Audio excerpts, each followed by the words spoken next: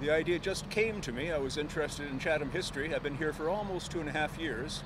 And after, once I settled in, started looking a little bit, reading a few of the books about Chatham history. And I live right downtown, where, of course, much of Chatham history took place, certainly the initial history, Tecumseh, the War of 1812, all the businesses that started downtown. So I said, well, one thing I'm going to do is put on a downtown Chatham history walk.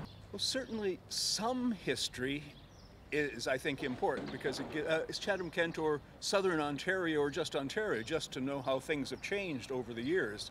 If you can imagine what it's like not to have electricity, then it gives you a little bit more perspective on what it's like walking around looking at your mobile device the whole time. Mm-hmm. On the other hand, if everything collapses, we have no more electricity, you're going to have to learn darn fast anyway, so you really need to know the history of it. I think it's a good thing to look into, and it's an interesting thing to look into. Go to the website, theveranda.ca, theveranda.ca, and what I do is right there, and up at the top is a link to the Veranda Presents. Click on that, and you'll find out the current event.